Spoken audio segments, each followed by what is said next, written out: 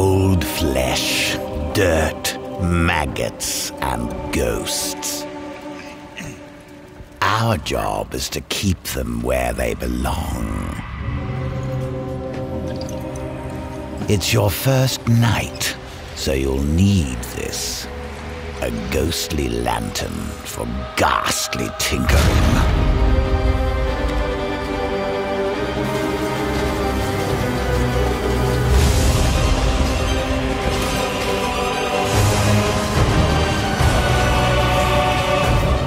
You'll learn to peer into the souls of the dead.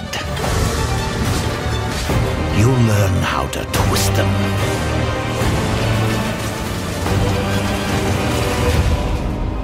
Meet me in the necropolis.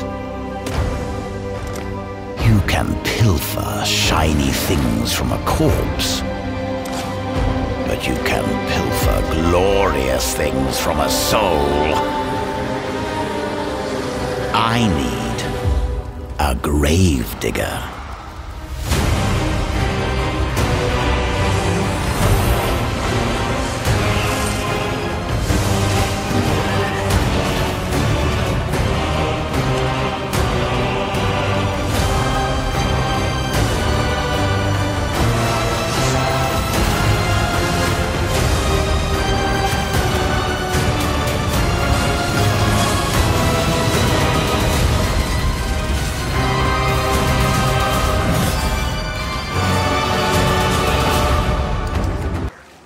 This skill fires an arrow into the air that creates a small plant where it lands. The plant sends out tendrils to nearby enemies, slowing them down and poisoning them. But it does have another function too. If the plant gets further poisoned, it transfers that poison to the monsters it's attached to. Normally you would only be able to get one stack of poison on a monster at a time, but you can put as much poison as you want on this plant. You could just use the plant to slow monsters down and not worry about the poison part. But if you want to go all in on poison, this is the way to do it. Now if you do want to focus on poisons more, another useful skill is Poison Bloom Arrow. This skill creates these plant pustules on the ground. If you wait a little while, they'll explode. Just like any other plant skill, these plants respond well to poison. Shoot the Poison Burst arrow at enemies nearby and watch your plants grow more and more powerful. Poisoning the pustules causes them to do much more damage and makes them explode much faster as well. I can also add the Pierce support to Poison Burst Arrow. Doing this will mean I get multiple poison bursts as it goes through each monster.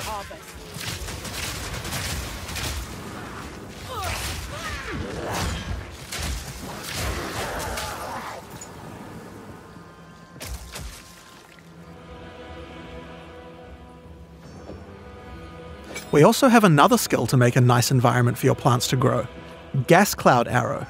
This skill shoots the ground and creates a cloud of gas that continuously poisons things inside it.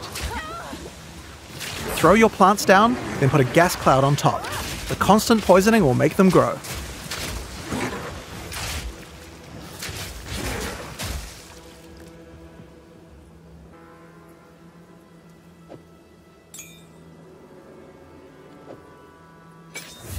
Another poison-related skill we have on the Ranger is called Plague Bearer. This is a reservation skill, meaning it uses spirit. When I enable it, I get this counter that counts up whenever I apply poison to a monster. You can see the counter on the skill increasing as each new monster is poisoned. Now I'm going to fight these monsters and make sure to poison them as much as I can to build up the counter.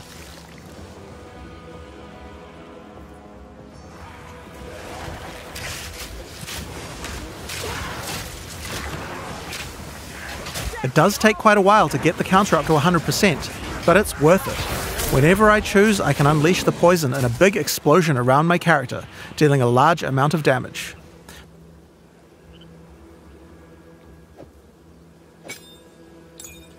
Now next up we have a classic, Rain of Arrows. It's simple.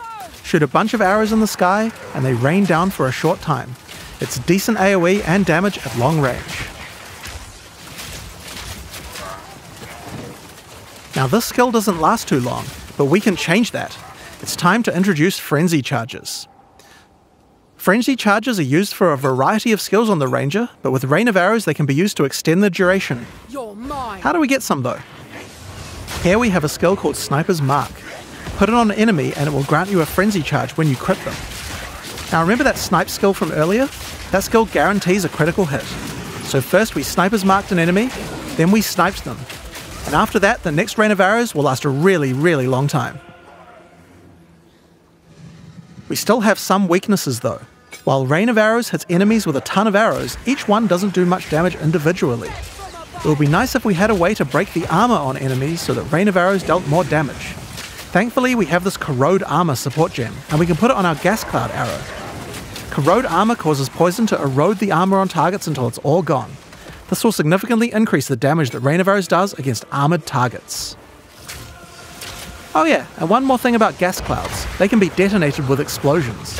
I have an explosive arrow here. Let's check it out.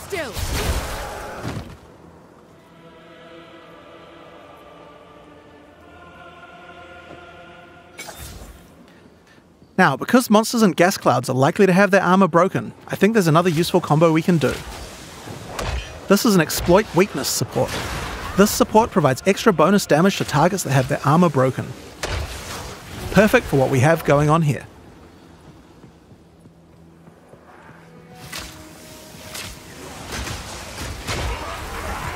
So, those are just some of the skills we have on the Ranger class in Path of Exile 2. Now that we've seen all these skills, let's see how well they do against a much tougher enemy. It's time to fight the boss of the temples, Thanos. Kitava's cursed madness never ends! Glorious radiance!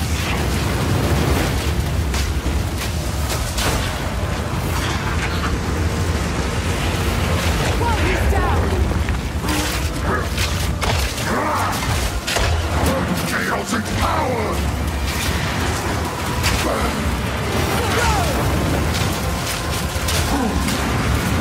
Exalted are the worthy! Stand still!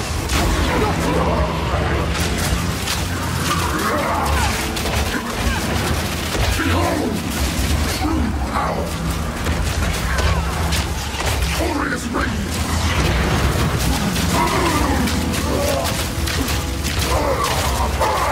Exalted are the worthy!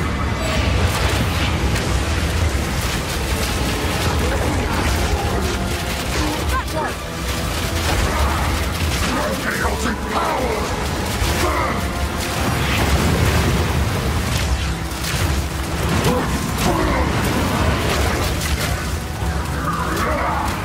Chaotic power! Behold! True power!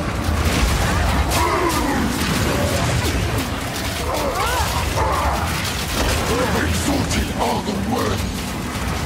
Deadly aim!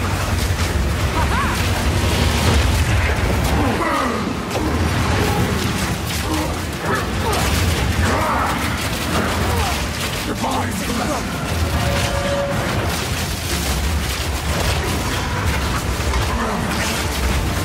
True power!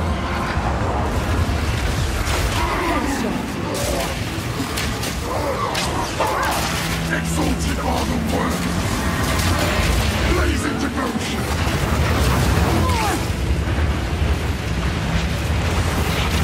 Exalted are the worthy! Aria! I have found your next bearer! Kill swiftly and move on. This is how you survive. The starting point is moving while shooting a bow. Any kind of basic arrow skill can be fired while moving, with a movement penalty. This immediately gives you a lot more freedom on the battlefield. Here I'm starting each battle with a poison burst arrow to poison groups of enemies, then using a lightning arrow to arc lightning around larger packs. For even more mobility, we also have a variety of skills that involve vaulting around the battlefield too. This is Frost Escape. Using it jumps backwards and shoots a freezing arrow at the ground. Really useful if monsters close on you and you need to get away. Once you've landed, if monsters were frozen, it'd be nice to have some way to take advantage of that extra time. This is where Snipe comes in. Snipe is a skill shot that you need to charge up and release at exactly the right time. If you land the right timing, Snipe is guaranteed to produce a critical strike, and does a small AoE as well, so it's a great finisher. You can also move while shooting arrow rain skills too. This skill is Lightning Rod. It shoots an arrow into the air that sticks into the ground and does a small AoE. Once the rods are in the ground though, they attract any arcs of lightning that are nearby, causing them to explode again. This means you can stack up a bunch of lightning rods on the ground and bounce lightning between them, doing way more damage. Now this takes care of packs pretty well, but for bigger enemies I'd like to have something that's going to enhance my damage output too. This skill is Stormcaller Arrow. Using it sticks an arrow into an enemy. After a short period of time, a lightning bolt comes from the sky and strikes them. This has a high chance to shock them, and shocked enemies take 30% more damage from all sources. If something big walks along, it's a good idea to throw one of these at them first to enhance your damage before following up with the other combo.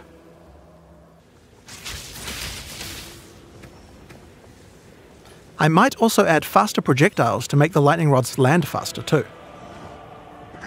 Now next up I'm going to grab this Chain support gem.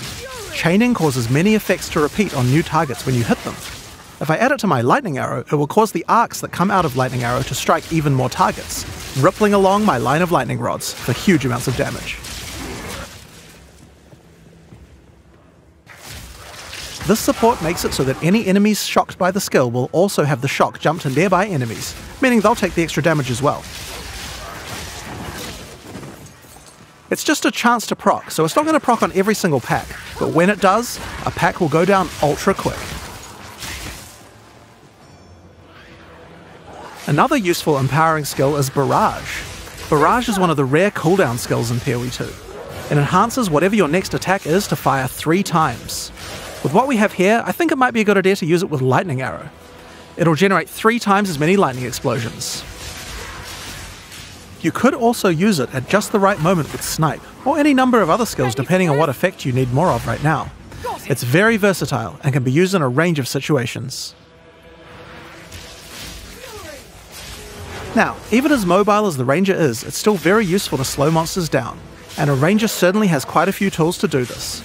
If you're prepared to get up close and personal, we have a skill called Electrocuting Rod. First, jump over the enemy and shoot it into them. Once the rod's in place, any lightning damage they take will build up a special electrocute gauge. Once the gauge is full, the monster is totally suppressed, allowing you to kill them easily.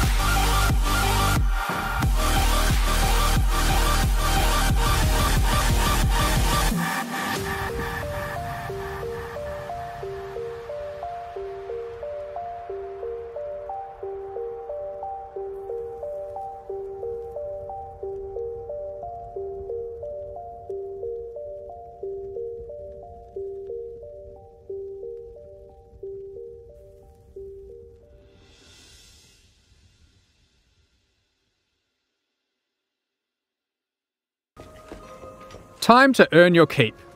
When you are ready, you can visit the morgue to view the monsters you have collected, and then get to work burying them in one of many graves in Aramore's cemetery. For example, we will bury this Katava's Herald. Aramore's mysterious soul experiments can coalesce powerful items.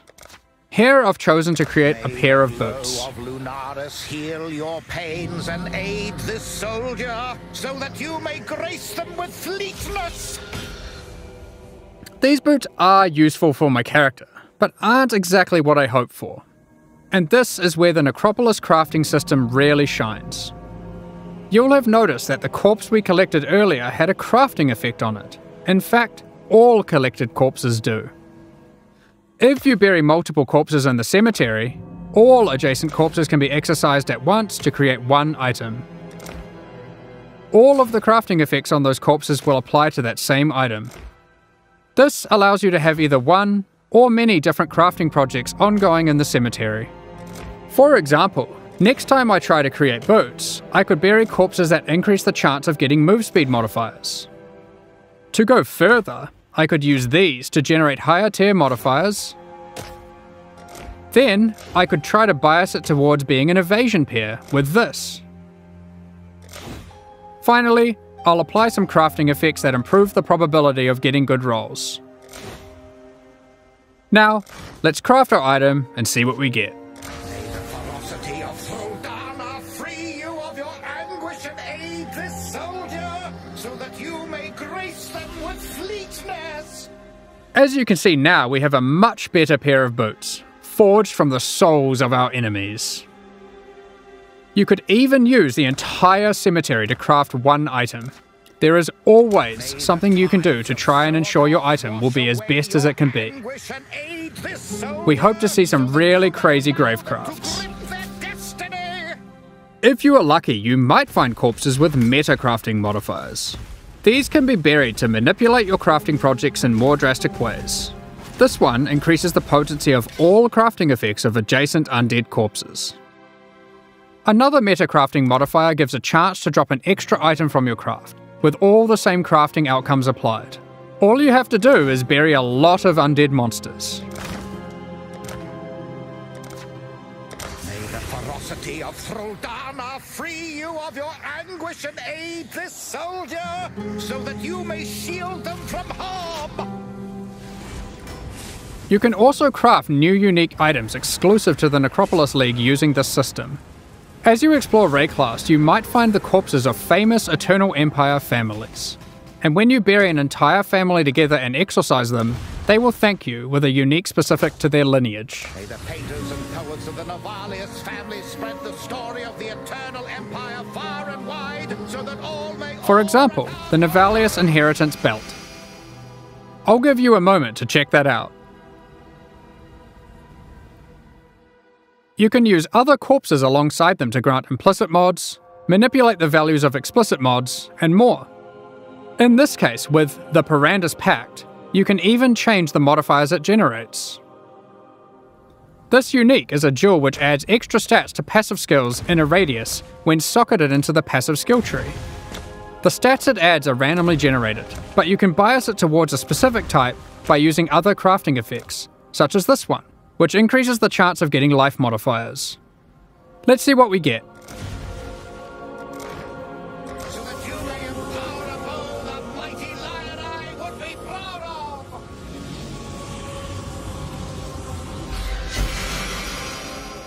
Damn, we didn't get it this time. I guess we're gonna have to go and collect more corpses. Of course, you can trade the corpses away to other players. All you need to do is purchase empty coffins from the Undertaker and use them on your corpses in the morgue, which will itemize them. Another item in the Necropolis League that you can find are Embers of the All-Flame. These are monster spirits that remain living in the All-Flame, a powerful ancient artifact of Wraeclast, and you can set them free by placing them in the Lantern of Aramore and defeating them. These embers drop throughout Wraeclast as itemized packs of monsters. You are able to use these packs to replace the packs in areas. For example, we have found this All-Flame Ember of Tarfoa. We can now go to enter the next area and replace one of the monster packs in here. You can see we have also gotten one of the defaulted modifiers to appear. We can pair up the Karui ancestors with this modifier, making them even more rewarding. Let's go ahead and replace the tentacle miscreations. However, when replacing packs, you want to double check their density, as the new pack will inherit the density of the replaced pack. The Karui ancestors we have now added to our area can even drop basic variations of tattoos. If you aren't aware, this is an item type from the Trial of the Ancestors League, which can be used on passive skills to change what they do. There are many different types of itemized packs. You can find Breach and Legion monsters that drop splinters, Untainted packs that provide insane amounts of experience, and even simple frogs, which can be used to replace difficult monsters to make life easier. And of course, these Ember monsters can be raised as specters too. Finally, let's discuss how this league works in in-game maps. Each in-game map will allow you to manipulate it using the lantern on the map device UI. However, instead of randomly cycling every few minutes, it is fixed to that map.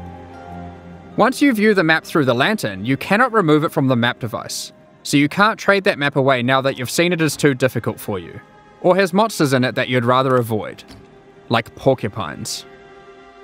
We're also trying something new this time around. During the Necropolis League, there will be support for the League on the Atlas passive tree. Multiple clusters will be there, allowing you to enhance the gameplay, customize it, and even change its behavior in meaningful ways. One way that you can change the crafting in a meaningful way is with the Prospero's Wager Keystone.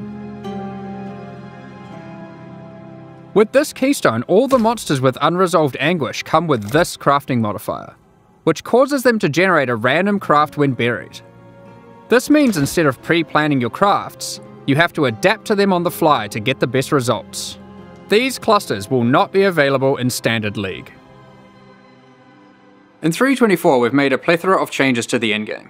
We're introducing new bosses, adding another tier of maps, and streamlining the Atlas. The most difficult and most rewarding content in Path of Exile can be found in Uber Pinnacle bosses, such as the Maven and the Searing Exarch. Currently, the only way to access these bosses is by allocating specific keystones on the Atlas passive tree. While this system offers a nice element of control, it causes a problem. Rewards and access to the non-Uber variants are now economically priced around the rewards of the Uber fights.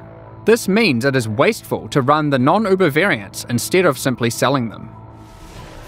Another problem that we noticed is the difficulty jump between the Pinnacle and Uber Pinnacle content was relatively large, and there wasn't obvious content that could bridge this gap. Many players would give up on their characters before being able to defeat the Uber Pinnacle bosses. In 3.24, we will be making some changes to this. We are removing the keystones that give access to the Uber Pinnacle bosses from the Atlas tree, and instead we'll be adding a new set of fragments that give you access to this content. Where do you get these fragments? We are adding a new tier of maps, Tier 17 maps, which not only give you access to the Uber Pinnacle content, but also test your characters in new ways. They feature a new set of bosses, Uber monsters, and a new tier of modifiers that can roll on the maps. There are 5 new Tier 17 maps in total, with some surprising boss fights at the end. We'll look at a couple today, and the rest you'll have to discover for yourself. First, we have the Citadel map. This map contains an ancient Kalguran citadel. You will encounter many expedition monsters as the signature packs throughout the map. At the end, you will fight Uber Uhtred. This is a version of a boss from Expedition League, with all its abilities and mechanics enhanced. Uber Uhtred will even be able to summon 2 other expedition bosses to aid it during the fight. Secondly, we have the Fortress map. This map is an impregnable fortress, guarded by monsters from the Heist League. At the end, you will encounter an Uber version of the Unbreakable. Again, it has enhanced abilities and mechanics you'll have to learn and overcome. Each of the Tier 17 map bosses has a chance to drop a unique item, allowing for some target farming. However, these aren't entirely new unique items. Instead, we've taken other unique items, removing them from the core drop pool and rebalancing them to fit here. One example is this reworked version of Wraeclast. It has 4 Abyss sockets, and allows you to summon an additional Spectre for each Ghastly Eye jewel socketed into it. Another example is Mana Storm. This has been rebalanced to grant a lot more damage than before, alongside some more impactful mana stats, if you can get lucky rolls. Alongside adding Tier 17 maps, we have also changed the Uber Pinnacle bosses to have completely distinct unique item drop pools from their non-Uber counterparts. This means there is a reason to farm both versions. Let's take a look at the Shaper versus the Uber Shaper. The Shaper will drop these uniques: Voidwalker, Shaper's Touch, Solstice Vigil, and Dying Sun. Whereas the Uber Shaper will drop these: Echoes of Creation, Sublime Vision, Entropic Devastation, Starforge, and a new unique belt called the Tides of Time. Another example of a new unique is this helmet from the Uber Eater of Worlds, Ravenous Passion, and these gloves from the Uber Searing Exarch, the Celestial Brace. Each of the Uber Pinnacle bosses has a new unique added to their drop pools. We've identified another major problem with the endgame we'd like to address.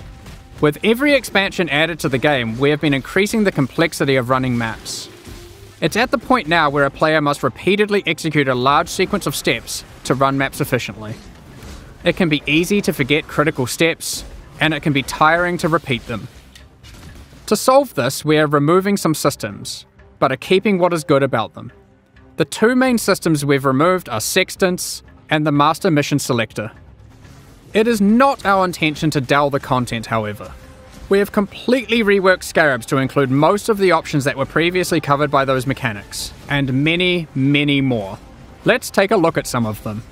Commonly, you might find Scarabs that simply grant access to different content. Here, we have a Scarab that causes Beyond Demons to spawn when killing monsters in your maps. And here, we have one that adds a Delirium Mirror. Each type of Scarab now has multiple versions, so if you want to fully invest in a type of content, you can do so. Here's a suite of Ultimatum Scarabs. This Ultimatum Scarab adds an Ultimatum encounter to a map.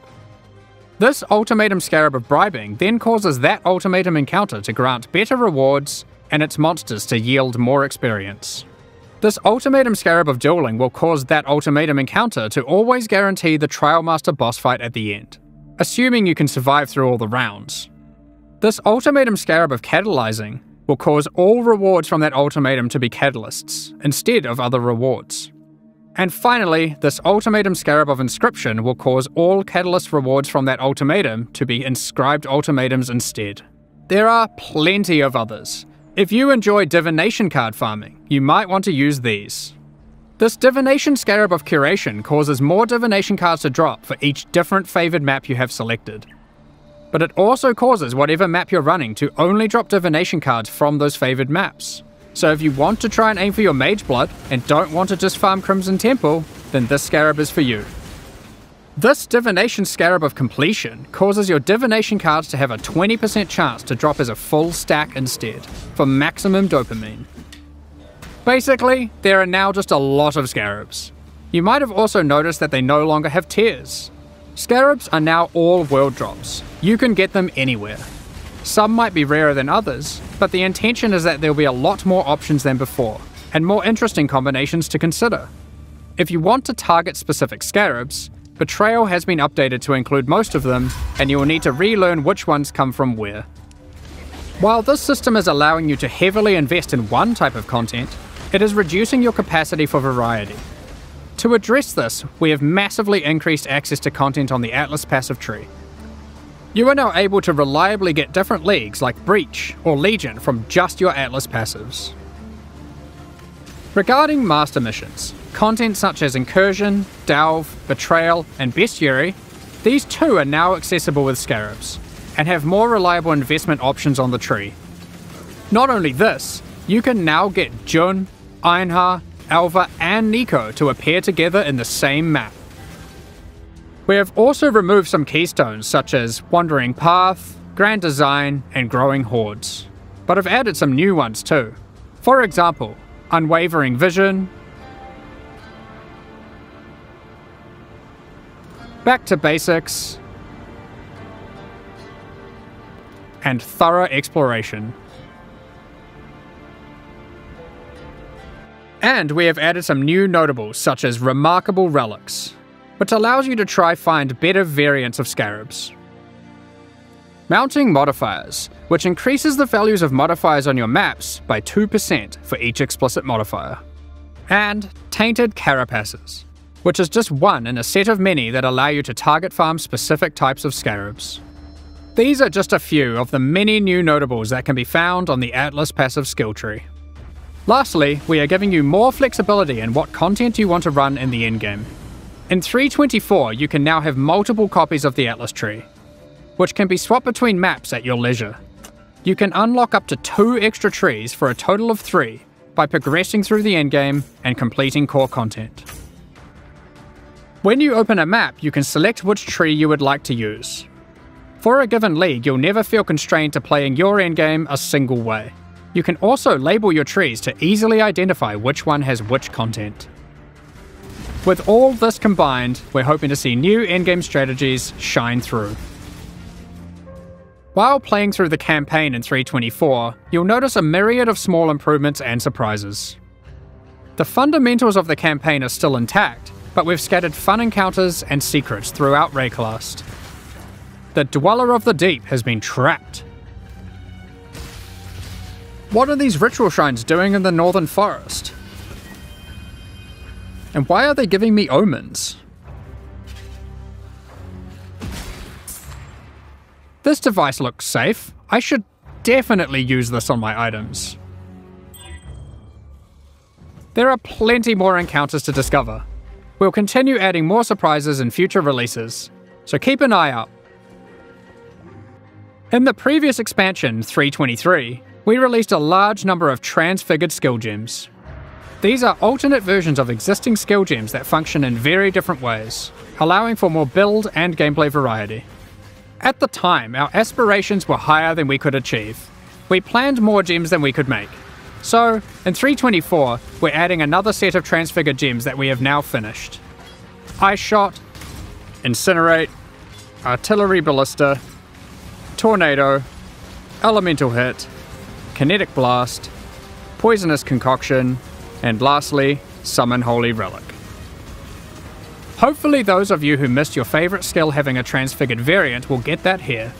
We will certainly be adding more of these in the future, especially for skills that are missing them still. Of course, we'll also be doing a balance pass on the existing transfigured gems. One of the main ones we're looking at is Kinetic Bolt of Fragmentation. As a result of this change, it is clear that the endgame potential of the Wander archetype really starts to suffer, mostly in the single target damage department. Due to this, we've added the new support gem, Sacred Wisps. This support gem causes supported skills to create 2 attached wisps for a duration.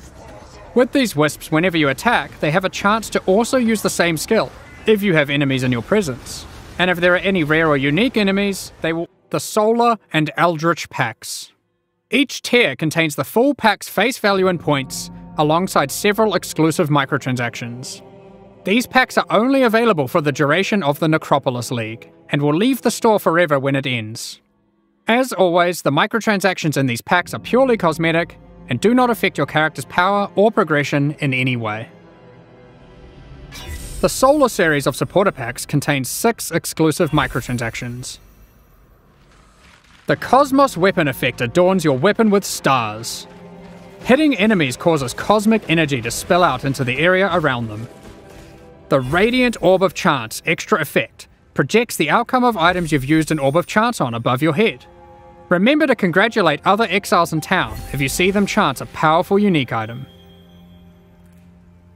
Shine boldly with the Solar Knight armor set. The power of the sun radiates from your body, getting more and more intense as you use skills and emitting solar flares as you run.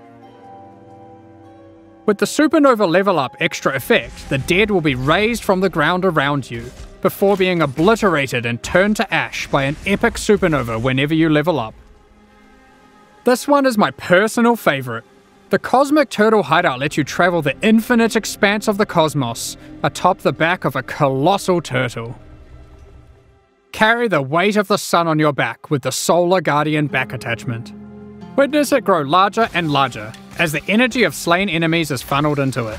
When it reaches its maximum size, it goes supernova and turns into a black hole, forever drifting throughout Wraeclast. The Eldritch Pack series also has 6 exclusive microtransactions. Are you wondering if we moved the stash in the latest patch? Don't be fooled, because with the Mimic Stash pet, players can transform into an image of a stash when in a town or hideout, and scare unsuspecting exiles. This pet follows behind you with its terrifying hand-walking the rest of the time. The Shaper's Slam finisher effect sends slain unique enemies into a Final abyss of unending darkness. The Eldritch Hunger armor set contains a beast that demands you defeat it by embracing your bloodlust.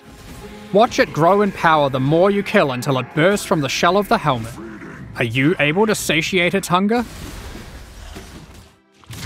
The seed within the Corrupted Growth map device expands its grasp on your hideout the more maps you complete on your atlas. Equipping the Headhunter character effect causes skulls of slain rare enemies to whirl around you like trophies. They become enraged when you are near a rare enemy you are yet to kill, wishing for them to join your collection. We've added the automation and call to arms skill gems, for being able to trigger instant skills and war cries without having to bind them to left click. You can now hold down Control and left click to automatically apply certain currency orbs until they achieve the desired result, or you run out. For example, you can hold down fusings until you reach maximum links. You will be able to control, shift, click currency into a trade window to automatically move all of that currency at once from your inventory. Detonate Dead now has clearer telegraphing effects. When harvest crafting, the item hover will always be visible, so you no longer have to mouse back and forth to see the results of your crafts. When you use a Val Orb on a map, the map no longer has a chance to become unidentified. Instead, it adds a new implicit. We've created a set of implicits that affect the areas in fun ways. Related to that, corrupted and mirrored items can now be identified. Breach hands now open upon approach, and no longer need to be clicked. Upgrades to Pantheon powers now apply to all characters in a league. You no longer need to grind divine vessels on each new character. With harvest crafting, you can now re-roll Uber Elder fragments. Fragments dropped by the Shaper cannot be re-rolled into fragments dropped by the Elder, and vice versa. Regarding Betrayal, we're removing Ashling's crafting bench as a reward. Instead, Veiled Orbs now perform that function. They remove a mod and replace it with a Veiled mod. These orbs now drop from Katarina and are no longer a world drop. Flasks can now be corrupted by Val Orbs, giving random -10 to +10 quality. The capability to add extra quality to weapons, armors, and flasks has been removed from Betrayal. The Betrayal bench craft that converts an amulet to a talisman has been moved to Bestiary, and thus can be traded. Maven invitations no longer drop.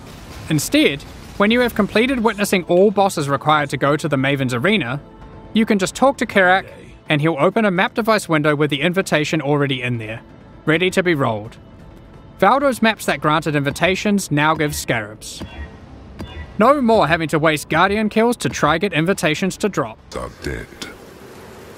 But left on their own, men will always seek to take their place. Criminals! Your sentence is to be hanged from the neck until dead. Let your souls feed the first ones, and your bodies feed the land. The only result is pain and death. The demon is escaping! Kill her!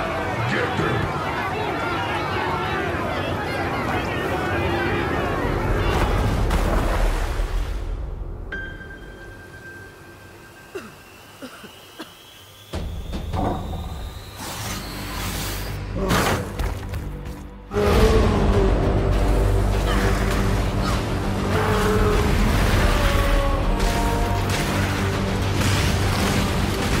Only 20 years since Kitava fell, and already corruption spreads like a plague through these shattered lands.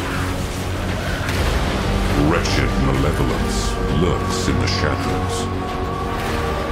It is our calling to put it to an end.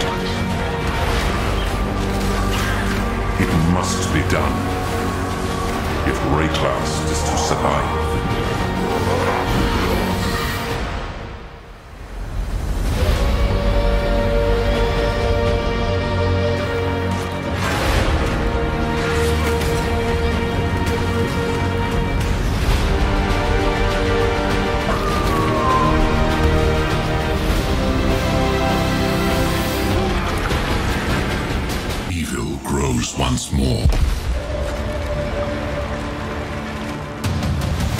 seed of corruption advances, spreading dread and despair. We must give chase.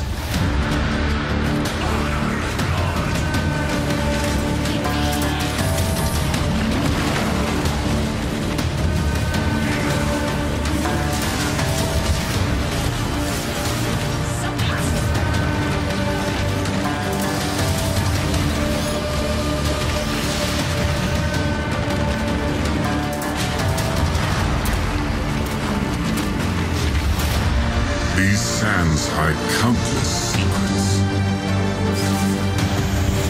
3,000 years of dormant malevolence.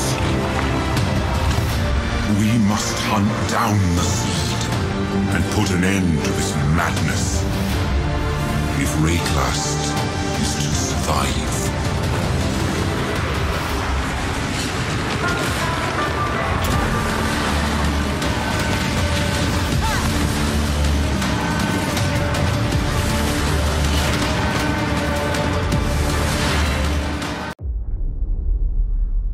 The gods caused all this, you know. After Oriath was destroyed, I traveled, searching for answers. Everywhere I went, the same divine devastation. It must end. I will end it. And no exile will stop me!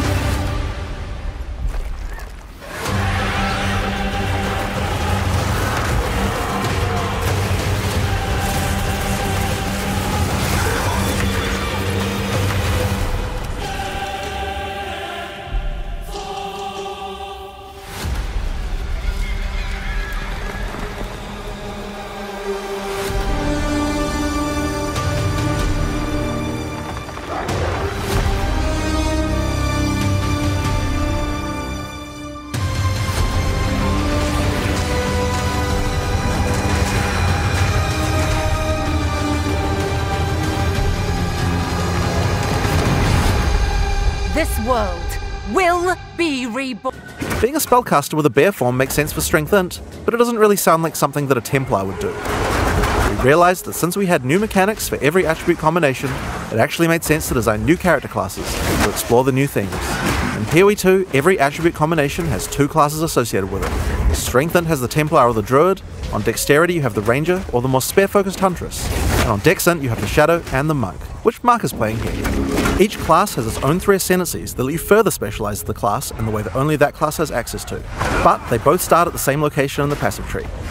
The quest rewards you're offered on the 2 variants are tailored to the class, but of course this is PoE. You can still mix and match anything to your heart's content.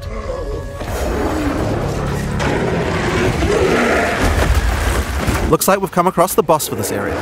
In PoE 2, every area of the campaign contains a boss of at least this difficulty. That's over 100 bosses to fight as you make your way through the campaign, and they all have unique mechanics to learn.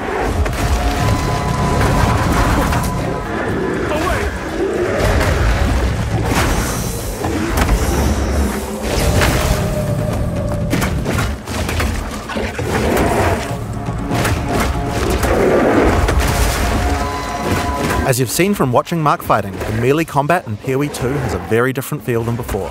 We've done a lot of things to add mobility to combat.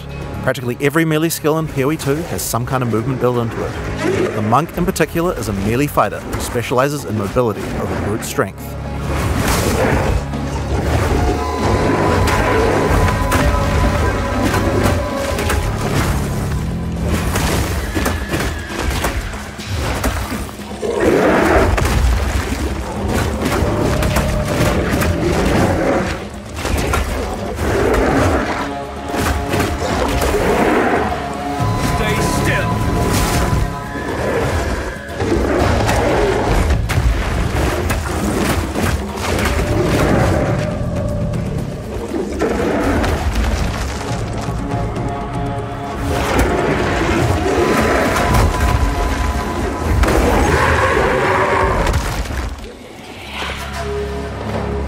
So, as Mark has been playing, you might have noticed these blue markers over enemies.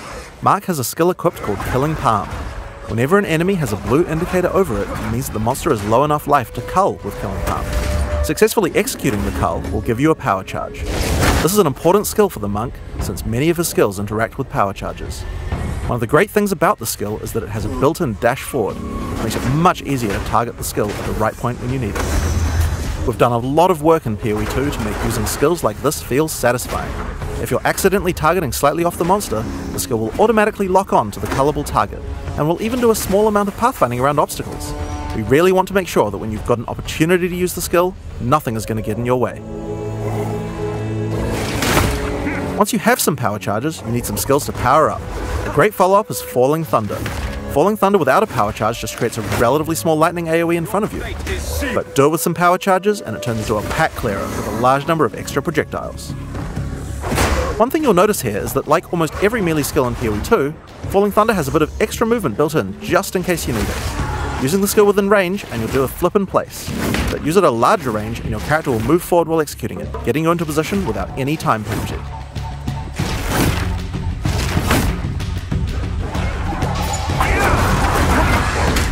In PoE 2 you also get a short period to redirect your target. Notice how you can start the skill facing one way, then whip the mouse sideways to land the skill in a different direction? In order to get power charges, you're going to first need to get some lower life monsters into a cullable range. You've got a few options. If you want to charge right in, Whirling Assault is a good option. It doesn't do much damage per hit, but it covers a lot of ground. And notice how you can turn as you do it? Generally speaking, you never lose control of your character in PoE 2. If you make a turn at the right time, you can get a couple of extra hits in on the monsters, getting them into range of your cull. Follow up with a Killing Palm, then finish off the rest of the pack with your Falling Thunder.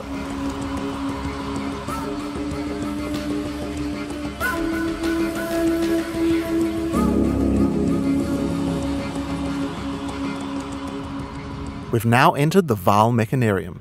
This is the place where the Vaal built the various constructs they relied on to power their civilization. Now this is a find! A Vaal ruin that hasn't been looted? I wonder why nobody's been in here before. One useful feature that we've added is the ability to call in NPCs to where you are, to give you more information, help you with quest objectives, and so that you don't have to always go back to town. In this case, we'll call in Alva to find out what to do. This mechanism, if powered with a small soul core, it could open that door. There should definitely be soul cores somewhere around here. They had to power these constructs somehow. As Alpha said, we need to find a soul core to open this door. Let's explore. If you want to shave off some life without getting too close to some of the more dangerous monsters, a good option is Wind Blast. Wind Blast also doesn't do too much damage, but it keeps the enemies back. The closer they are, the farther they're pushed back, so it's a great option for keeping smaller but high damage enemies at bay. Note that the bigger the enemy is, the less they'll be pushed back, so trying to push back some giants isn't going to be effective. And there's the soul core. Let's get back to the door.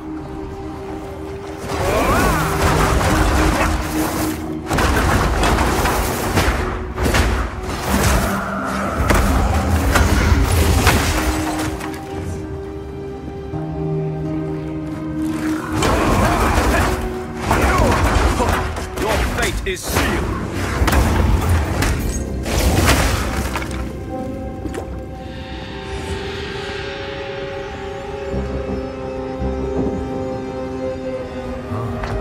Consider me impressed. I'll keep investigating in here. Bring me in if you find anything else. If you need to defeat tougher enemies, it might be time to break out some of the ice skills in the monk's arsenal. Glacial Cascade creates a wave of ice that moves slowly in front of the player.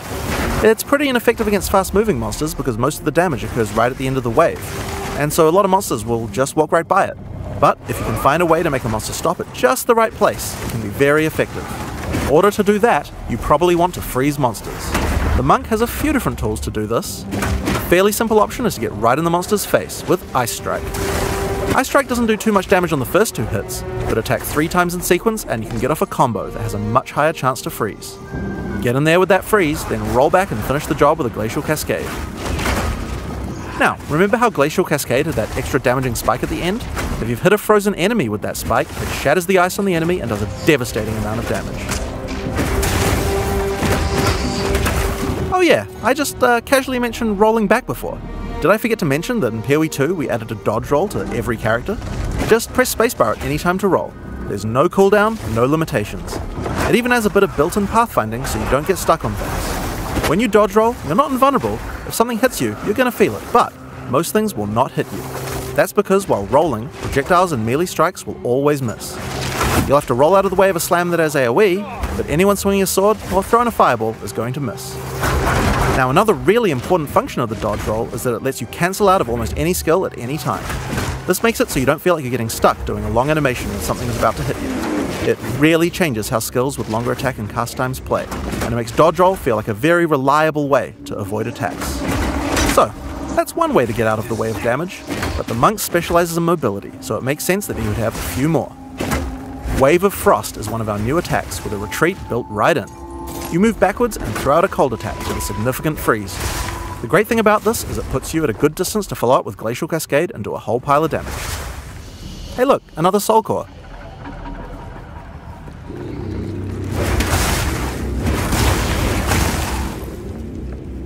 Another skill you can use to get some extra freeze is Shattering Palm.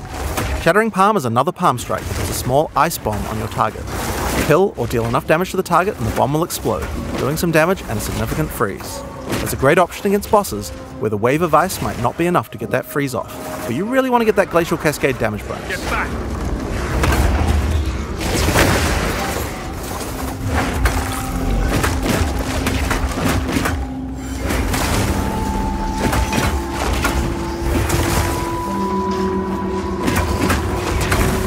Face your demise.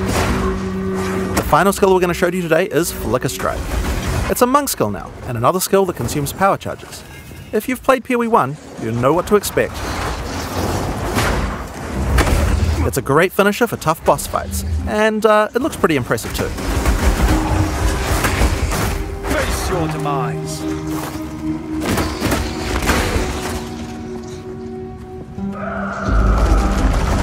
Another door. I wonder what could be in there.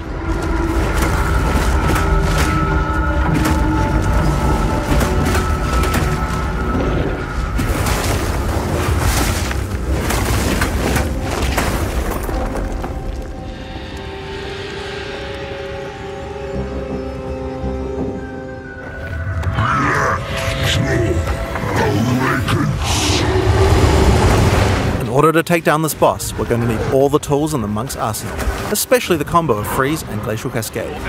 If you're a PoE 1 player, you might think that you can't really rely on Freeze because there's so many bosses that are immune to it, but in PoE 2 that's changing significantly. In PoE 1, Freeze is a binary mechanic. An attack freezes the target or it doesn't. What this basically means is that in PoE 1, we were forced to add freeze immunity to many bosses, because freeze just trivialized them. Because of that, freezing was something you only really used while pack clearing, and not something you could rely on as a core part of your build for boss fight. In PoE 2 though, all crowd control mechanics now have internal meters that allow you to build up to a freeze or stun, or whatever other CC mechanic you might be using. It's a little bit like poise from games like Elden Ring, though the meters tend to be a lot smaller than those games. When you freeze an enemy, it increases the amount of freeze you need to do another freeze, but the increased difficulty bleeds away slowly. More freeze will always let you freeze the boss more often, but this system means it will not get out of control in party play or interact badly with other CC mechanics, allowing us to let these kinds of mechanics actually work against all bosses.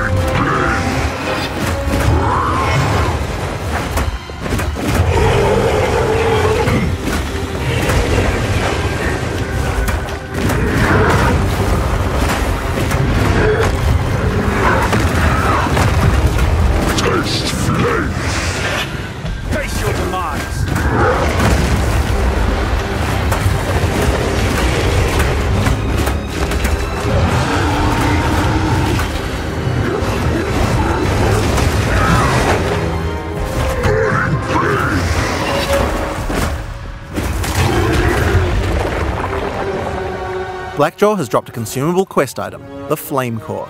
It's a permanent +10 to Spirit. In PoE 2, we really want to make sure that you feel rewarded for exploration. It wouldn't be much good if we made all these awesome optional bosses if we didn't have something great to find for killing them. One of the things you might find for killing a boss is a permanent stat bonus to your character. Your end comes.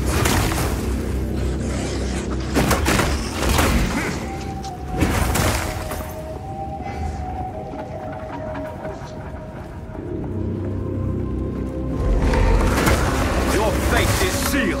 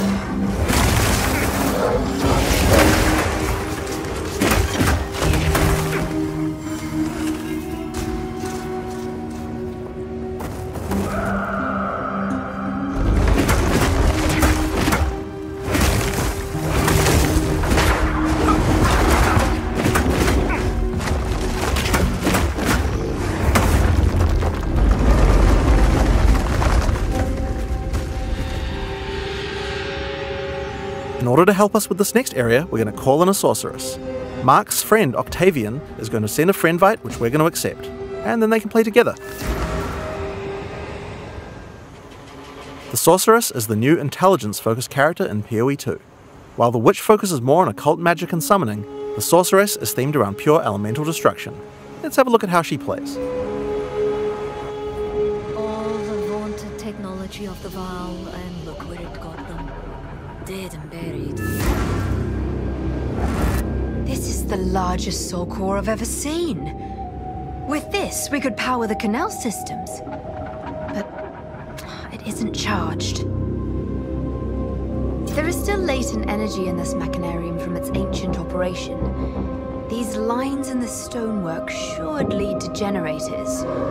You might need to find some more soul cores to spin them up, but everything looks to be in surprisingly decent condition. Maybe the golems have been maintaining it. In any case, it should still function. We'll have to remove that large core from the wall, of course, but that shouldn't be a problem. We have some skills here that you'll probably recognise if you've played PoE 1 before, but they feel a bit different to play now. Spark is great in these tight passages since it bounces around. We've added a Pierce support gem to really allow it to hit an entire room of targets. For a more single target focused skill, Arc is a good choice. It does more damage to the first target you hit.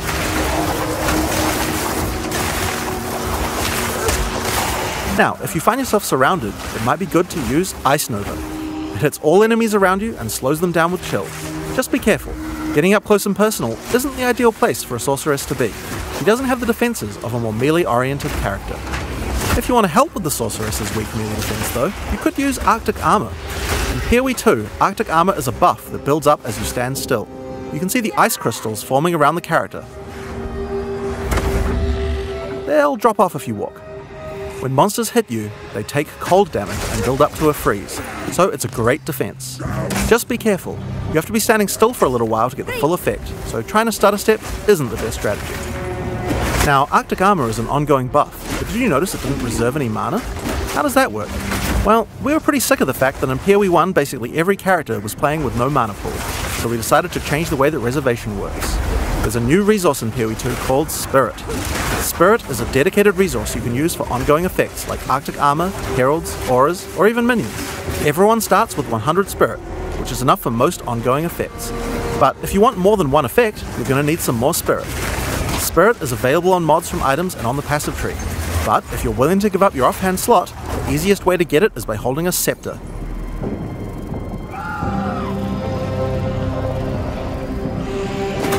Now, if you want to increase the cold damage you're dealing, you can use a Frost Bomb. It places a bomb on the ground that reduces the enemy's cold resistance while it's ticking down. It It's a great opportunity to use some cold skills before it explodes. And speaking of cold skills, a great skill to use on monsters with the slower cold resistance is Comet. This is a new skill in PoE 2, and it hits pretty damn hard. It costs a lot of mana and has a really long cast time, but it's worth the wait. It does a devastating amount of damage. To help get you out of danger, your character moves back slightly as it casts. It's pretty hard to hit a fast-moving opponent, but it's great on tougher enemies that stand still, or even a larger pack if you're further away and can predict where they're going to move. Now, if you run out of mana casting too many of those, I guess in an emergency you could cast your free-to-cast Fireball. Where did that come from, you ask? Well, this is a great opportunity to explain the way we've changed caster weapons in PoE 2. Now in PoE 1, caster weapons had a default melee attack that nobody used, and because they had that, they also had a bunch of attack mods that would spawn in them that were useless to a caster. In PoE 2 we wanted to clean that up, so now each staff comes with a built-in free-to-cast spell. Just put it on and spam to your heart's content. Now this particular staff is the base type that you get right on the starting beach, and it's quite likely that you're going to outgrow it, so that's why we have a lot of staves with more utility-focused powers for casters to use. Here we have a crystal staff. It's got a pretty cool built-in spell called Unleash. Using it slams your staff on the ground, and will allow you to triple cast whatever you cast with your next spell. Now of course you're probably going to want to use that with something powerful, and Comet is a great option. You'll notice that Unleash is one of the few skills in PoE 2 with a cooldown. In general, we really try to avoid using cooldowns because we really hate the feeling that combat is just waiting to be able to use your next skill. But it does make sense for Unleash since it's free to cast, and it's something we want you to be using situationally anyway. Now, if you're facing something tough, you might want to try out Mana Tempest. Mana Tempest creates a circle of power in which your character literally hovers over the ground. While in the circle, your mana drains, but it powers up all of your spells. Lightning projectiles fork, beams chain further, and you'll also do a lot more damage.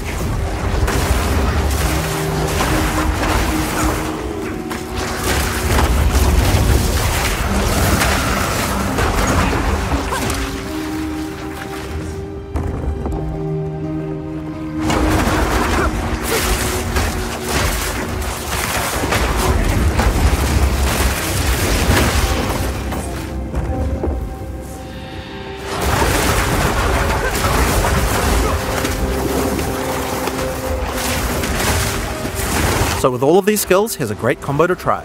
First, cast Frostbomb to reduce the target's cold resistance. Then use Mana Tempest to increase your damage. Follow it with Unleash, and then triple cast the Comet to do a truly insane amount of damage.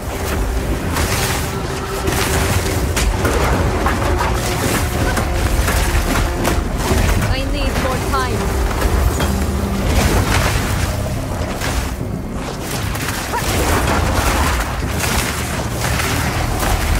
This rare monster dropped an uncut gem. This is a good opportunity to talk about how skill gems drop in PoE 2. Instead of dropping specific gems, you can find uncut gems. Just right-click on them and pick whatever skill you want. The gem will come pre-leveled to the level of the area that dropped it, so it's a lot easier to change between skills in PoE 2. This time, I think it might be cool to grab one of our meta gems. Meta gems are skills that can have other skills socketed into them, changing how they work. In this case, we're going to select Cast on Shock. Now, let's equip this thing in the skill screen and choose a spell to trigger with it. I think Comet might be fun. Because Cast on Shock reserves Spirit, we'll need to first disable our Arctic armor. We have to decide if we'd rather have the extra defense or the extra offense of the Cast on Shock using our Spirit. In PoE 2, trigger gems use a system of filling up cast time on each trigger. Basically, if a skill has a short cast time, then we'll trigger it really often. If it's got a long cast time, like this Comet here, it will take a lot longer to trigger. You can see up the top left that there's a counter that says how far it is until your next trigger. And there you are. Using Cast on Shock, we'll automatically cast Comet whenever we're using our lightning skills.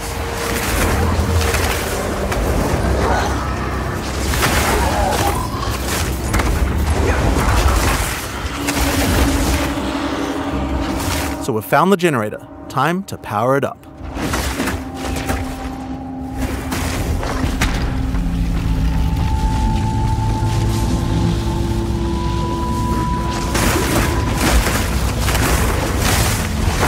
Power is restored to the Mechanarium, all the constructs are coming back to life. We'll need to fight them on the way back to the charged Soul Core.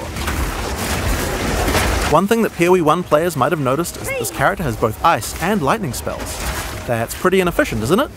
It's a big no-no for most builds because any specialization into cold or lightning isn't going to affect the other element, and generic elemental damage increases are not going to be as powerful as focusing on a single element. Well, in PoE 2 we have another major new system to introduce to solve these kinds of problems, and it starts with weapon swap. Now in PoE 1, weapon swap isn't really used much for its originally intended use case. We imagined that people were going to be swapping in and out between different weapons to deal with whatever situation they were in. People just don't do that at all, and a large reason for that is because it's really awkward to do. In PoE 2 we wanted to solve that. The staff Octavian is using here has an ice mod on it that makes it great for when he's using his ice spells. We would also like to be able to make sure that the build works just as well for his lightning spells. If Octavian equips his previous staff in his second weapon set, you can see that it appears on the character's back.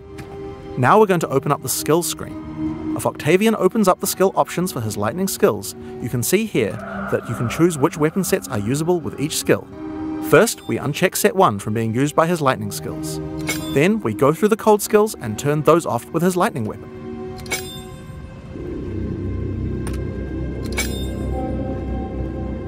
Now, when we use Spark, the character will automatically switch to the lightning staff on his back, and then use the skill. When Octavian uses Ice Nova, his character automatically switches over to his ice staff before using it. Figure each skill for which set to use, or both if you don't mind which. There's a very short time penalty to switching, so it can be good to leave some skills on both sets if it doesn't matter which weapon set you're using. But we still have the problem of passives. Wouldn't it be nice if we could specialize in both cold and lightning passives on the character? Well, in PoE 2 you can. We're on the passive skill screen here, and you can see that we're close to both a cold and a lightning cluster. At the top right of the screen, you can see where we have some weapon set specific points to allocate. If Octavian holds shift, he can allocate set 1 to the cold passives, and then allocate set 2 to the lightning passives. Now check this out. As we weapon swap, our passive tree changes from one build to the other automatically. Whenever we cast the appropriate spell, the character's passives reconfigure on the fly to the correct build for that spell. Now you can't do this with every passive on your tree. Only points granted from skill books will allow this kind of dual specialization, so you can't change from a mace-slamming warrior into a fire elementalist with the press of a button, but it certainly increases the number of options you have for builds. There's a huge number of places where the system can shine. You could augment your Dagger Shadow build with traps, or have a great curse setup on your Witch in one spec and then move to your Chaos debuff spells with the other. It really opens up your options. I need more time.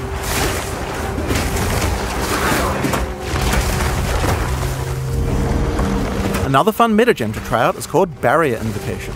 This works a little bit like the trigger gem I talked about before, but this one charges up as your energy shield is hit by monsters. I think we might like to put an Ice Nova in this one. The more energy shield you lose, the more charge builds up until the point where you're able to cast the skill you socketed instantly. Lose some energy shield, and then at just the right time invoke Ice Nova to cast all the stacked up versions in one cast. If you keep losing shield, you'll build up even more charge for even more casts, so it's a great defensive option in an emergency.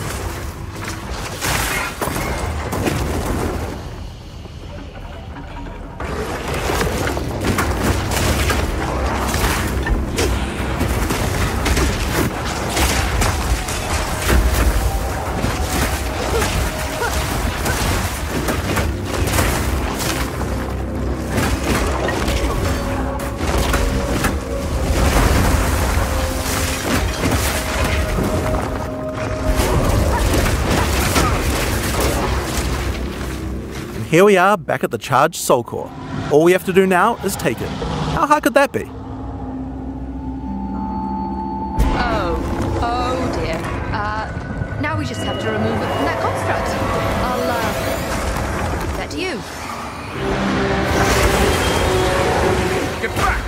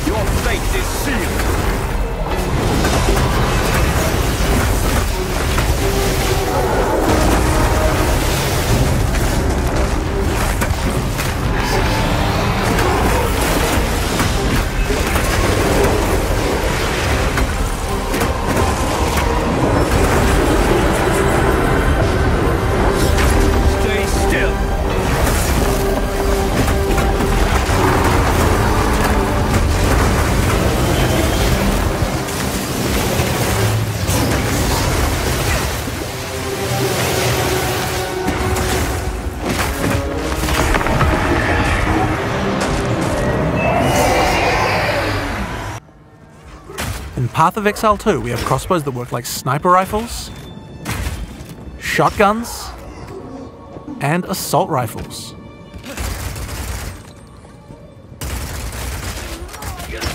But in order to really get shooter-like gameplay, we wanted to go further.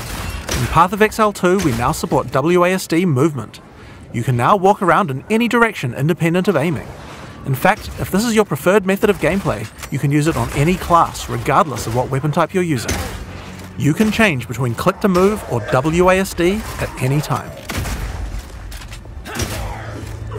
You can only hold 2 crossbows at a time, but Path of Exile 2 is all about interesting combinations of abilities, and this is where ammo skills come in. This is a burst shot crossbow, and right now I have armor piercing ammo equipped, which makes it very effective when facing a group of enemies, since it pierces right through them. Bloody horrors! But there are other ammos too. For a bigger single target, it might be a good idea to switch to Incendiary. The more projectiles hit the target, the stronger the ignite, so you'll want to get up nice, close and personal with this one. If you have a bunch of targets running at you, you might want to slow them down. In this case, you could switch to Permafrost Burst Shot. Shooting a bunch of smaller enemies at range will chill them, and potentially even freeze them in place. Once you have some frozen enemies though, you can switch back to Armor Piercing. Shooting a frozen enemy with Armor Piercing Burst Shot will explode the ice, doing a huge amount of damage to all nearby enemies.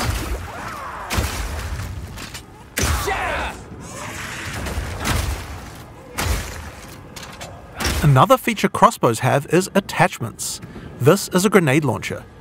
As you can see, when I equip it, it appears on the underside of the crossbow.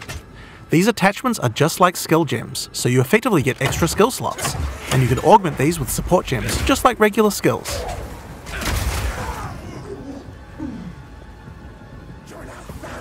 Fire in the hole! These grenades take a while to explode, so it's a good idea to pair them with some kind of crowd control, like Permafrost Burst Shot.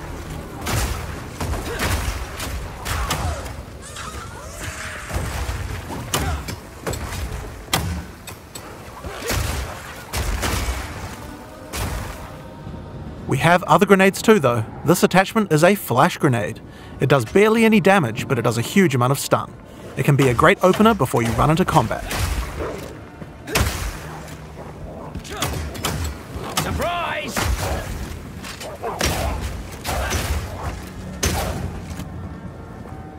Now here's another attachment, an oil grenade. Firing one of these grenades coats the ground and nearby enemies in oil.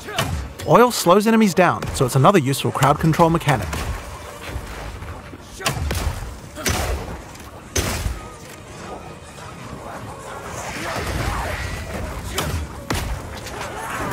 Now, another thing that oil can do is be set on fire. Any burning enemy or explosion will ignite the oil, causing extra burning damage.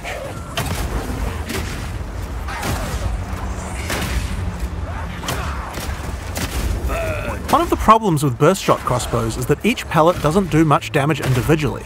This means that if enemies have armor, then it will be very effective preventing that damage. But thankfully, you can equip an additional crossbow in your second weapon set to deal with the weaknesses of your primary weapon. This is a rapid shot crossbow. Rapid shot is great for closing on enemies because you can shoot while running. In Path of Exile 2, we now have the ability to allow you to use some skills while moving. Being able to create skills like this opens up a lot of new design space and allows us to really increase the pace of combat.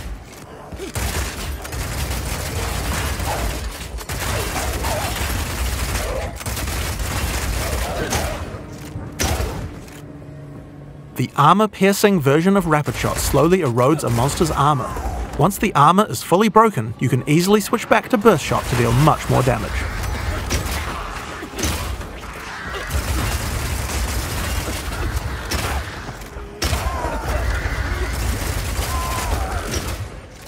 Being able to run while shooting with Rapid Shot is also great for when you want to perform a fighting retreat.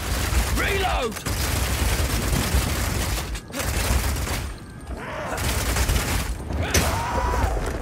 Using permafrost ammo with Rapid Shot is also useful if you need to retreat. When you shoot the ground, it creates ice crystals. If you draw monsters back over these crystals, they explode, chilling the monsters. It's great if you want to set up a safe zone before pulling the next pack.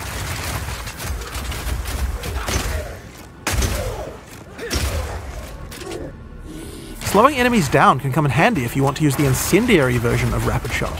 Using this skill requires that you charge up a little bit before it fires, but as it continues to heat up, it will do more and more damage. It has a really large clip size, so you can just keep firing and firing with it. But the other really useful feature is that when the crossbow is heated up, it adds extra fire damage to any grenade that you launch.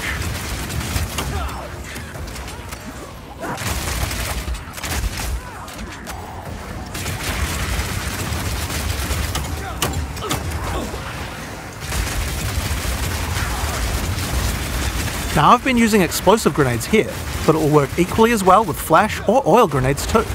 If you use it with oil grenades, the oil will catch fire immediately.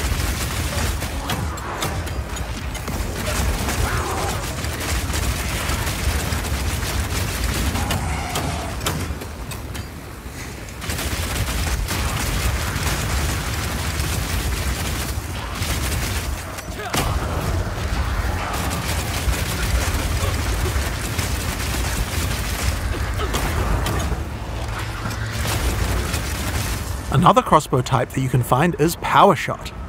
This one works just like a classic sniper rifle. Use it with armor-piercing ammo and it will penetrate armor on targets, so it's a good idea to use when something's really tough. Back down or die!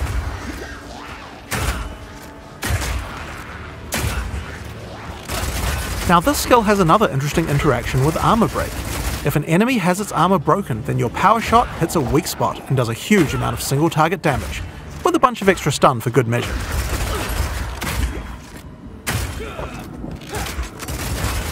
Bullseye!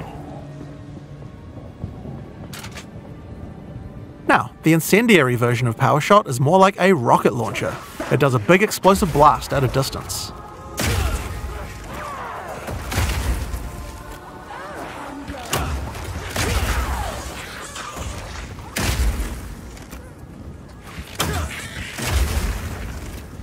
One of the really useful features of this version is that you can explode any grenades that happen to be on the ground.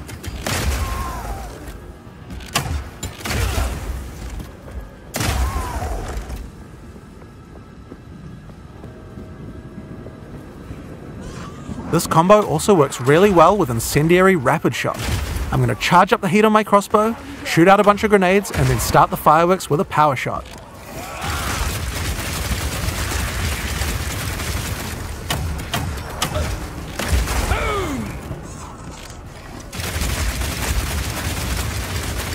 The ice version of Power Shot creates frost walls at a distance. This is great for crowd controlling monsters in tight passages.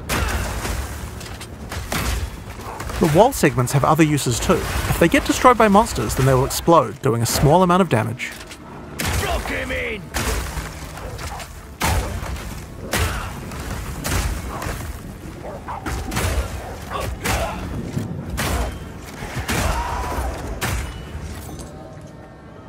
Now, remember that burst shot combo with frozen enemies we did earlier?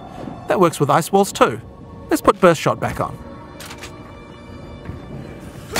Now I can fill up this area with ice walls, then shoot them with armor-piercing burst shot for a huge amount of damage.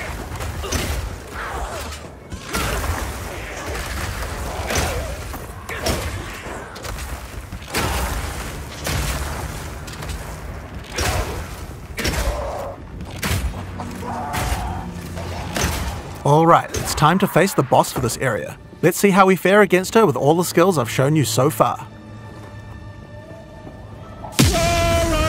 Shall take pleasure in your castration! I'm not letting you anywhere near him.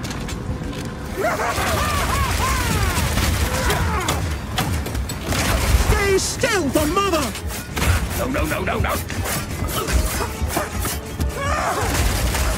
Oh, my dear child!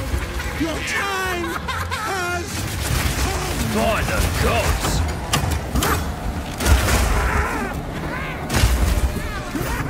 Rapid fire! Children! Eat your fill! Hard!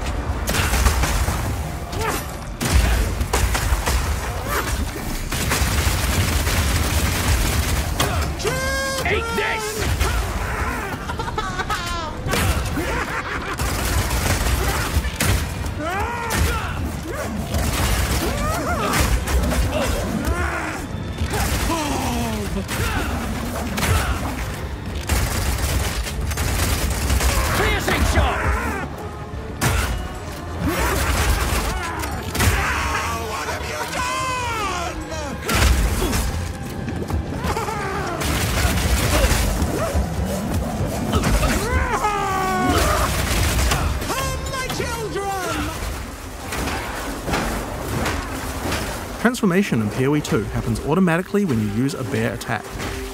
Use Bear Maul and your character will transform into a bear, into a meaty swing.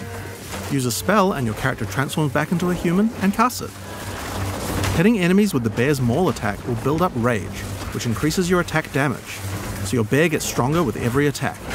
You can see the glowing runes that indicate rage on your back.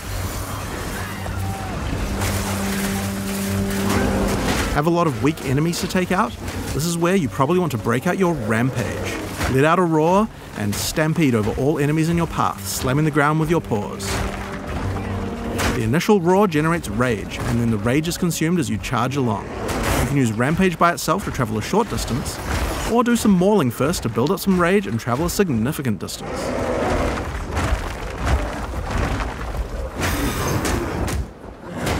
Now, while the bear is big and strong, this isn't a pure strength class. You don't have as much armor as a warrior would have. In order to protect itself from larger packs, you might want to consider a skill like Furious Slam. This skill is all about stunning rather than damage, so it's quite useful if you're mobbed by smaller monsters and just need to get out of there. Of course, like any PoE 2 character, you can always use a dodge roll to get out of danger, since the bear is the slowest of the druid's forms. Making sure the dodge feels reliable and can get you out of any situation is paramount. When you dodge an animal form, your character instantly transforms back with no time penalty, so that you can get out of the way. You can even interrupt a mistimed transformation halfway through. Of course, doing this will mean you pay the slight time cost of having to transform back again, but it's certainly a lot better than dying. Something interesting about the skill is that it's faster to use if you're already standing up. If you're on all fours when you use Furious Slam, then the bear has to stand up first before slamming back down. But use Maul first and the bear will stand up as you swing, which has no time penalty. Then follow up with Furious Slam and your bear will quickly slam down. Much more efficient.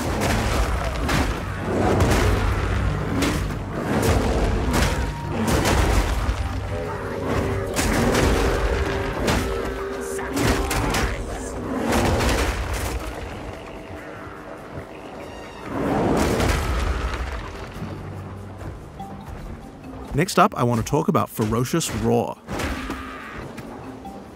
Ferocious Roar is a bear meta skill gem. It allows you to take any Warcry skill that another class like the Warrior might use and allow you to use it as a bear. I'm going to take the Seismic Cry gem and socket it into Ferocious Roar. You can actually socket more than one Warcry and use them all together, but let's just stick to one for now. Seismic Cry pushes enemies back and has some stun chance, but the reason we want to use it is for a mechanic called Exerted Attacks. If there are any heavily stunned enemies in range of the Warcry, then your next slam skill will be powered to do double the number of slams. First, I use Furious Slam to stun these enemies. Next, I follow up with Seismic Cry and get the Exerted Attack, and then I slam again. See how 2 slams triggered?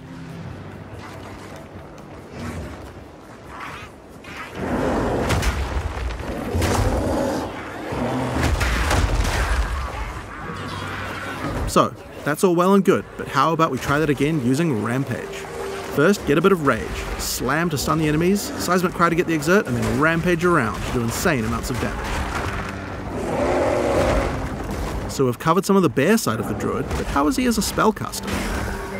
Now of course we want to maximize the amount of time you spend in your animal forms, so most of the spells targeted at the druid tend to be things that last a long time or provide tactical options on the battlefield. The first and probably simplest of these is Lightning Storm. Cast it on the ground and you get an area where monsters are continuously struck by bolts of lightning. The bolts don't do much damage, but they shock monsters, which is a debuff that increases all damage on them, meaning it's a great spell to use before going in as a bear. So, that's going to increase your damage, but as I mentioned before, the bear form of the druid could use some defenses as well. The bear in particular is the slowest attacking of the druid's forms. He hits hard, but if he gets swarmed too much, it will result in your death. That's why Tornado is so useful. Tornado sucks monsters in, allowing you to split up packs and deal with groups separately, or pin monsters in place and set up combos with your other skills. The Tornado doesn't really move big monsters much, so you can actually use it to separate a boss from its minions too. The druid also has the ability to summon animal companions. This is another really useful defense because wolves can take aggro from you, keeping monsters away. In addition, the wolves howl as they are summoned, putting a temporary debuff on enemies that makes them more vulnerable to critical strikes, and giving you a reason to resummon them in combat. The last Druid spell we're going to talk about today is Volcano. You can cast it quickly like this and it will spawn just a few projectiles. Or you can hold down the button to channel it for longer, which will make it fire a whole bunch of projectiles when it spawns, doing a lot more damage. The Volcano sticks around firing its little projectiles for a long time, so it's another good skill to cast before turning into a bear. Now, the reason you're going to want to turn into a bear after using Volcano is that any slam near the Volcano results in it spewing out even more projectiles.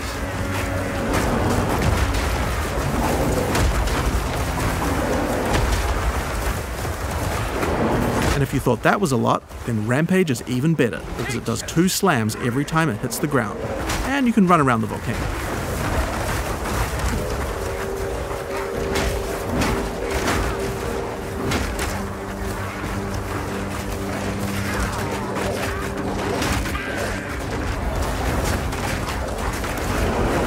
Now, if you've been paying attention, you might have realized that this is going to be extra good with Seismic Cry, which we were using earlier to double the number of slams. So, first we're going to cast Volcano. Then Furious Slam till you stun something, Seismic Cry to get the double slams, then Rampage around while the Volcano spews out a stupid number of projectiles. This combo would have been even better if we'd remembered to cast our Lightning Storm first, but getting time for that seems tricky. It would also have been nice if the monsters were affected by the crit debuff that my wolves do when I first summon them. This is where some meta gems to automate some elements can come in handy. Here's a gem called Cast While Channeling. If we add Lightning Storm to the skill, we can cast it automatically while we channel a Volcano as we set up our combo. Cast While Channeling is an ongoing effect, so enabling the skill will cost us Spirit, which is a new resource in PoE 2 used specifically for these kinds of skills. If you look at the top left of the screen as we channel, we can see the energy building up to cast the Lightning Storm. So long as we channel Volcano for long enough, the Lightning Storm will also be cast on the same targeted location. Currently, Cast While Channeling is active in reserving Spirit in both our human and bear forms. This means that any channeling skills we use as a bear technically will also cast the Lightning Storm. We can actually do this with Rampage right now, but it's not the best because we would prefer to stack the Lightning Storm on top of our Volcano, rather than just casting it randomly as we're rampaging around. We're also unnecessarily reserving Spirit in our bear form we could be using for something else, so let's fix that. I'm going to go into the skill options for the skill and disable it in my bear form. We showed at ExileCon how you could use skill options to control which weapon set to use when casting skills, but you can also use the same interface to enable or disable which buffs you would like to have active in your different weapon sets too, without having to recast them all the time, and shapeshifting counts as a weapon set. Now when I change to a bear, the effect and the spirit reservation goes away, and when I change back to a human again, it's back automatically.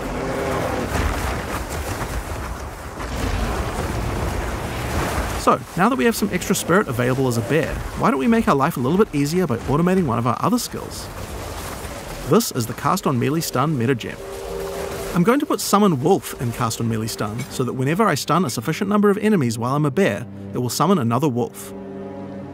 This is great because usually when I'm stunning, it's because I'm about to do my Exerted Attack Slam combo. When wolves come out, they howl, adding the crit debuff to the monsters, right when I need it. It also helps keep my wolves alive and summoned at all times without me having to do it manually.